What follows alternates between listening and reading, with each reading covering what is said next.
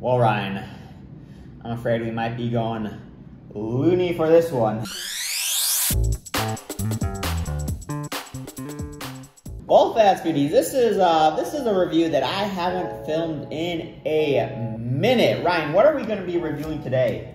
Ben & Jerry's ice cream. Yes, we are going to be reviewing some Ben & Jerry's ice cream. And I can't even remember when the last time I reviewed Ben & Jerry's was. It had to be a while back. The reason why I haven't had any Ben & Jerry's lately is because, well, Ben & Jerry's hasn't been coming out with any new flavors.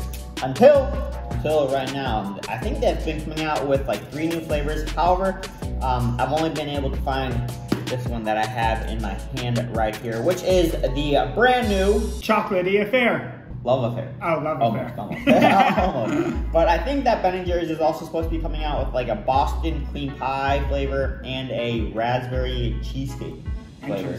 Yeah. And as soon as they do come out, as soon as they hit the shelves at my local Walmart, you better believe I will be posting a review of them right here on the Fast Foodies. So to make sure they don't miss out, what should they do? Like and subscribe. Yes, go ahead and like and subscribe. But now, Ryan, even though it is 12:30 in the morning, are you ready to dig into some ice cream? It's 12:30 in the day. Oh. I'm a little tired. I had a long morning this morning, but 12:30 in the afternoon. I always get those mixed up. It's actually 1:15. But close enough. I need some more sugar in my life, obviously.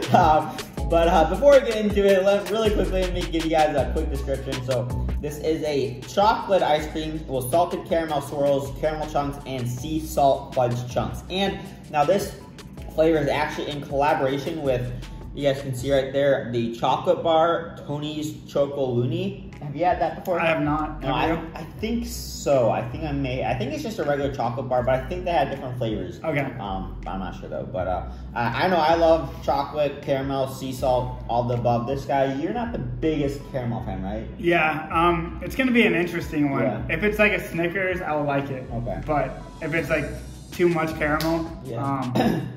not my biggest. Do you like your Snickers? Like, how do you eat your Snickers? Like frozen in the fridge or just straight? I can do either frozen or regular. I had this conversation at work with some coworkers, and they were saying they don't like Snickers in the freezer because it gets too hard. Like the caramel inside gets too hard.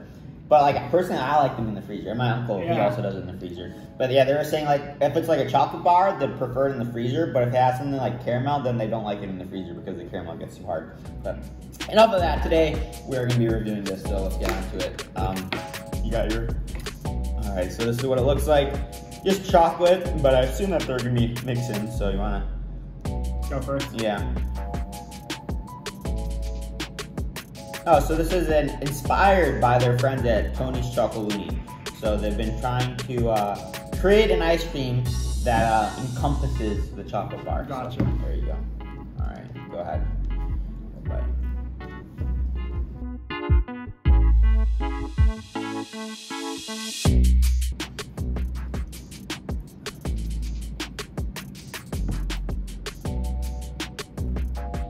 Okay. Here's one of the mix, and I'm not sure. Yeah, I just got straight chocolate, so I liked it. Yeah. Yeah, I'm kind of getting 2 different vibes here. I'm getting one vibe from that picture there, which is showing lots of caramel in chunks, I mean, as you guys can see. And then I'm getting a completely different vibe from the ice cream itself, which is, as Ryan mentioned, I mean, straight chocolate. Yeah, you can keep digging around. Maybe it's like we got a bad spoonful. Oh, here's one chunk. You guys can really see. But I'm not surprised. Usually Ben & Jerry's comes correct with mixing, but yeah. I just got straight chocolate on this ice cream too. So. I'm getting, it's like almost 90% ice cream, 10% mix, if that. I'd say less, like 5% mix. Yeah, that's just, maybe there'll be more in the bottom of the pint, but because we are high-performing athletes, we're not going to be eating an entire pint for lunch today. But yeah, I don't know. I mean, I feel like this has potential, but I'm definitely a little bit disappointed. Yeah. It's definitely not a Snickers. I'd rather have a Snickers. Yeah. Yeah. Want to go have a Snickers?